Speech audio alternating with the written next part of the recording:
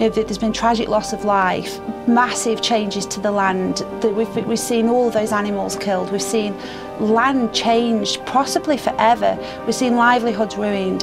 Well, the Earth's climate has been changing over millions of years, but we've never seen this much change over 100 years. So we're living in a warmer world, we're living in a melting world. This was a swift, precise military strike that has huge, unpredictable and possibly long-term consequences. Well, it's very troubling. It's early. We know as many as 12 missiles have been launched. Breaking news of the escalating crisis with Iran. Tonight, U.S. officials confirming that Iran has fired more than a dozen ballistic missiles. Temperatures are set to rise again, fueling those devastating wildfires. In Climate Watch, a new United Nations report warns the impacts of climate change are increasing and inevitable. Scientists say the world is in a race against time to combat climate change.